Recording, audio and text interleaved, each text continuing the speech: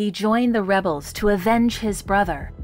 Violence became his way of life, and he perfected it. His training led him to be the commander of this terrorist organization. But then many of his soldiers started requesting to leave. Was this a problem that needed to be silenced?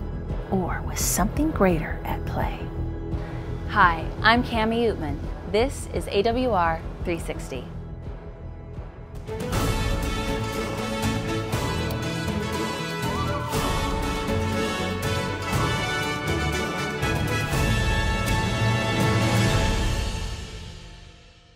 It was only a few years ago that Adventist World Radio started broadcasting into the mountain region on the island of Mindoro.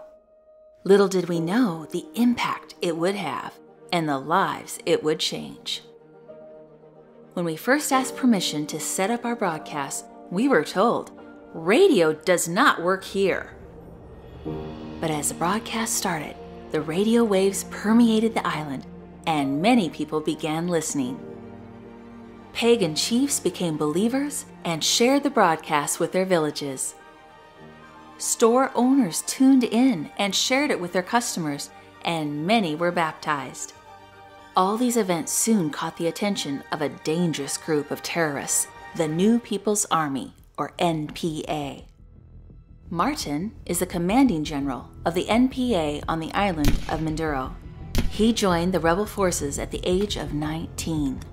For the next 19 years, he fought against the government forces in some of the fiercest battles in the Philippines. Because of his victories, he soon became the terrorist group's new leader. When they are not fighting, they hide in their mountainside homes. Listening to the radio is their normal way of life.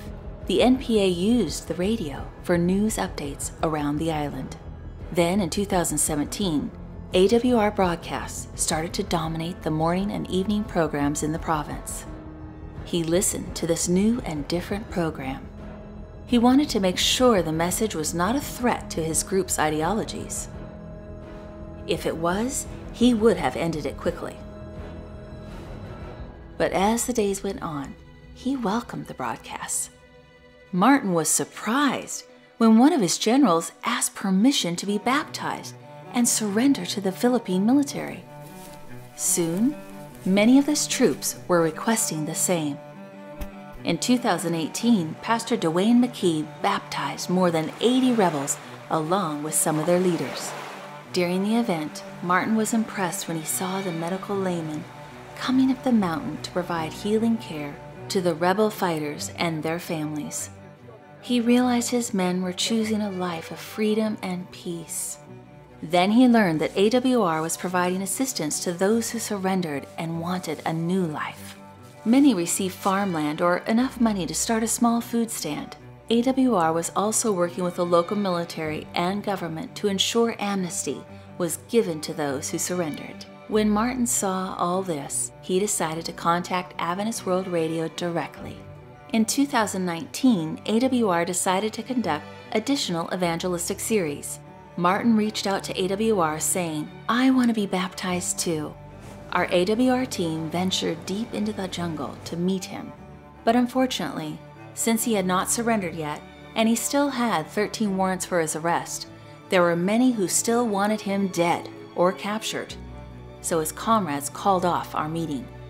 AWR broadcaster Robert Tulai kept in contact with him to negotiate his surrender to the military. Now fast forward to May 2021, as the world was going through a pandemic, the Lord's work of peace happened. Hundreds of rebels met with many government soldiers and pastors for a week of healing and forgiveness. As they met, they studied the Bible together. They had trust activities and meetings every night. Then on May 8th, they marched into the Adventist Church. Government officials and the Filipino military generals were there along with the leaders of the NPA. They signed a document of surrender, officially ending the New People's Army on this island. Many rebels cried as they received forgiveness from those they fought ruthlessly against. Only the power of God's love could heal such hatred. Numerous rebels made the decision to be baptized along with many Filipino soldiers and their commanding officers as well.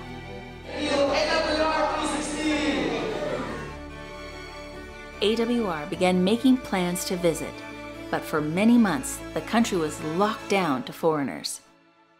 Then President Rodrigo Duterte of the Philippines gave special permission for President Dwayne McKee of AWR and President Ted Wilson of the Seventh-day Adventist Church, along with the AWR crew, permission to enter the country in November 2021.